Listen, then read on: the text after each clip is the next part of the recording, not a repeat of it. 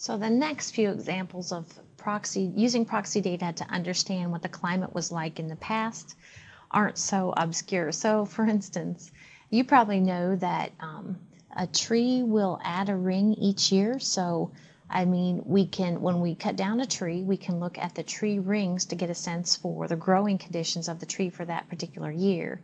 So for instance, we can see if it had a nice healthy year with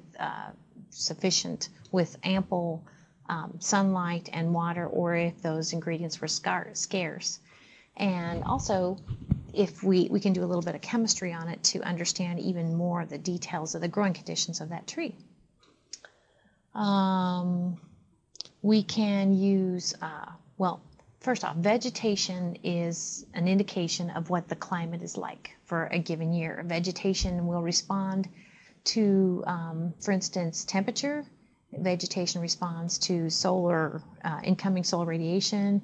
It also responds to amount of precipitation. So, like the slide says, if you kind of imagine living near a bog, its potential for basically year after year, some sort of bog sort of situation or some sort of fluid can go ahead and collect a record year after year in the form of like sediments.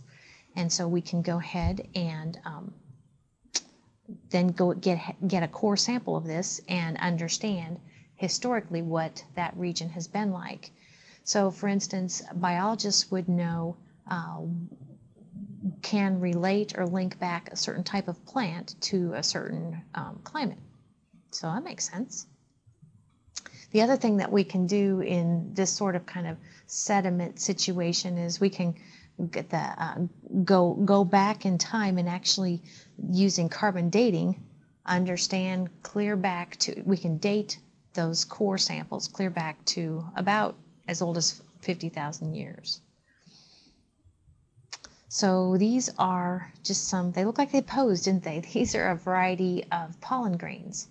So, you know, if you're a biologist and you understand, you can link these pollen grains to a particular plant, then you know that plant needs a certain climate, and then you've used proxy data to understand the climate at that given time.